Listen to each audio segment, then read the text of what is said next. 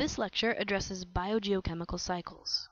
While only a quick overview, it should set the stage for developing your interests in how elements move around the planet, are exchanged, and transformed. Biogeochemical cycle describe the complete path a chemical takes through the atmosphere, hydrosphere, lithosphere, and biosphere. Bio involves life. Geo involves atmosphere, water, rocks, and soil. And chemical involves the chemicals that are cycled. The atmosphere, hydrosphere, lithosphere, and biosphere are depicted on the left. As a general rule, the mean residence time of the atmosphere is short, the hydrosphere is intermediate, the lithosphere is long, and the biosphere is intermediate. The diagram to the right shows a general movement of materials through each of these spheres. Unlike energy, nutrients are constantly recycled from one form to another and pass through multiple trophic levels to decomposers to abiotic forms and back to living organisms again. Nutrients move between organic and inorganic parts of the ecosystem in biogeochemical cycles. Cycles may be global or local. Nutrient cycles with the gaseous component, such as carbon, sulfur, and nitrogen, are global, whereas phosphorus, potassium, and calcium cycle more locally, at least on short timescales. Nutrients can move from one reservoir to another by a variety of processes. For example, available inorganic nutrients can become available organic nutrients by assimilation and photosynthesis. Conversely, available organic nutrients can become available inorganic nutrients through respiration, decomposition, and excretion. Unavailable nutrients can become available from both organic sources such as oil and coal by burning fossil fuels releasing carbon dioxide, and inorganic sources by weathering and erosion of rocks. The rate at which nutrient cycle is strongly affected by the rates at which decomposers work. In the tropics, warmer temperatures and abundant moisture cause organic material to decompose 2 to 3 times faster than it does in temperate regions. Across planet Earth, there are 103 known elements, with 92 of those occurring naturally. Nearly a quarter of the known elements, 24 elements, are required for life processes. We break down these elements required for life processes into macronutrients, in which large amounts are needed by all life, and micronutrients, in which small amounts are needed by all life, or moderate amounts are needed by some life. The 6 macronutrients can be recalled with the acronym CHNOPS for carbon, hydrogen, nitrogen, oxygen, phosphorus, and sulfur. The 8 micronutrients required in small amounts by all life include calcium, copper, iron, magnesium, manganese, molybdenum, potassium, and zinc. The 10 micronutrients required in moderate amounts by some life include aluminum, boron, chlorine, cobalt, fluorine, iodine, selenium, silicon, sodium, and vanadium. The table gives you an idea of how the 6 macronutrients are incorporated into 3 different organisms, a human, an alfalfa plant, and a bacterium, by weight. Perhaps surprisingly, these 6 macronutrients alone total over 97% of weight for each of these 3 organisms. Notice that the elements are listed in order of decreasing weight, with oxygen, carbon, and then hydrogen being the largest contributors for each organism. When we review the atomic composition by weight of the 3 representative organisms in the context of the relative abundance by weight of some chemical elements in the Earth's crust, there are a few surprises. For example, whereas oxygen, carbon, and then hydrogen were the largest contributors by weight to each organism, oxygen, silicon, and aluminum are most abundant. Carbon is listed 10th, and hydrogen is not even in the top 11 elements listed.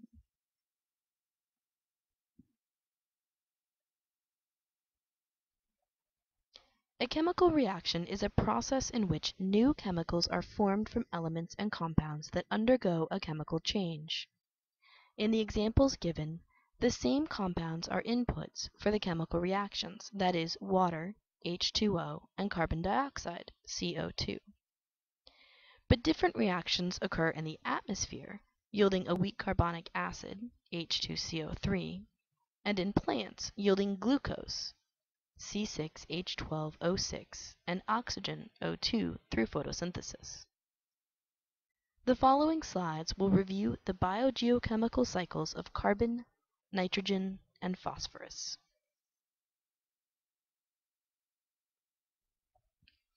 Carbon is the fundamental building block of life and the 14th most abundant element by weight at 0.032% of total Earth mass. The carbon cycle has a gaseous phase including carbon dioxide, CO2, and methane, CH4. Carbon dioxide is taken in during photosynthesis and is respired by almost all organisms. Carbon also regulates acidity of oceans.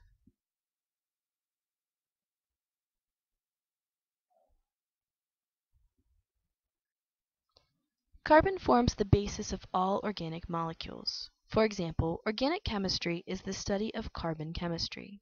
Fats, sugars, DNA, proteins, etc. all contain carbon. Photosynthetic organisms take in carbon dioxide from the air and using energy from sunlight, join carbon atoms to make sugars where energy is stored in the chemical bonds. Major reservoirs of carbon include atmospheric carbon dioxide, dissolved carbon compounds in the ocean, biomass of organisms, fossil fuels, and sedimentary rocks.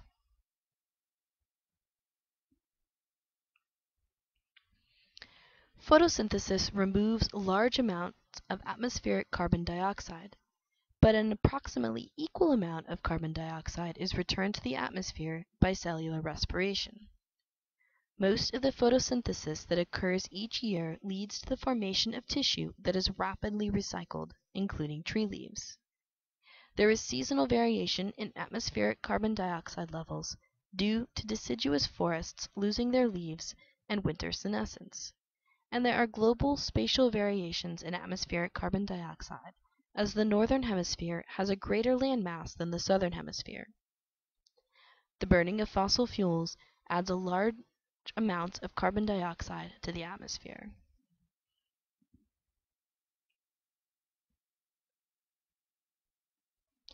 Nitrogen is essential for the synthesis of proteins and DNA. While nitrogen gas, N2, is a relatively inert gas, it makes up 78% of our atmosphere by volume.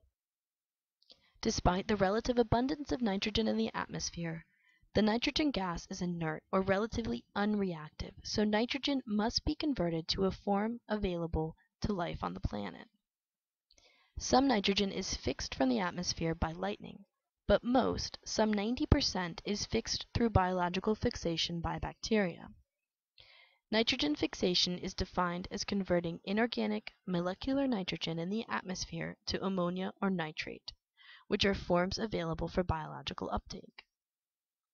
The figure to the left shows the role of biota in the nitrogen cycle and presents the categories of organisms, for example, decay organisms, consumers, terrestrial and aquatic plants, nitrogen-fixing bacteria, and cyanobacteria, and the chemical forms of conversion.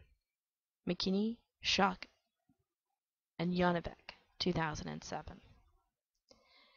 It is nice to not only think about the global cycles and fluxes, but also the mechanisms behind each of the steps in the global nitrogen cycle.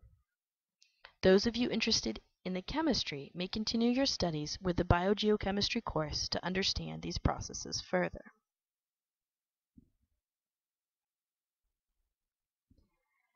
The nitrogen cycle graphic shows the global nitrogen cycle and quantifies the major storages, numbers in boxes, and major flows, numbers associated with arrows, in 10 to the 12th grams per N2.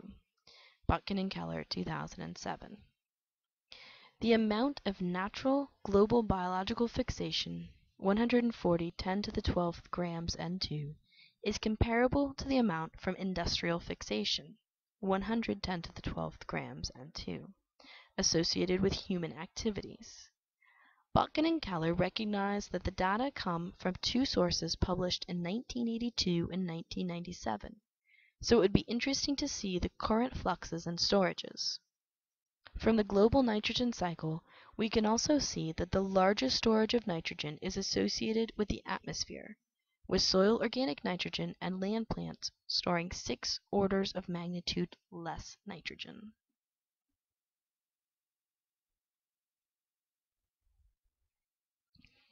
Unlike carbon and nitrogen, the phosphorus cycle has no gaseous phase. Phosphorus is essential for all life and is often the limiting factor for plant production. On the other extreme, in excess, phosphorus can often cause ecological alteration and lead to changes in community structure and function. The phosphorus cycle turnover rates tend to be slow.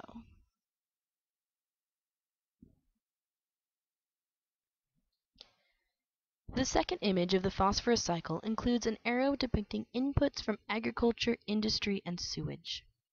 The primary natural source of phosphorus is rock, and as the rock is broken down through weathering, leaching, and mining, the phosphorus becomes available.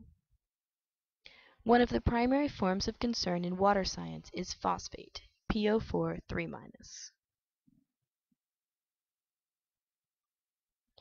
Keep in mind that biogeochemical cycles vary in length of time, major storages, and mechanisms. To recap, as a general rule, the mean residence time of the atmosphere is short, the hydrosphere is intermediate, the lithosphere is long, and the biosphere is intermediate.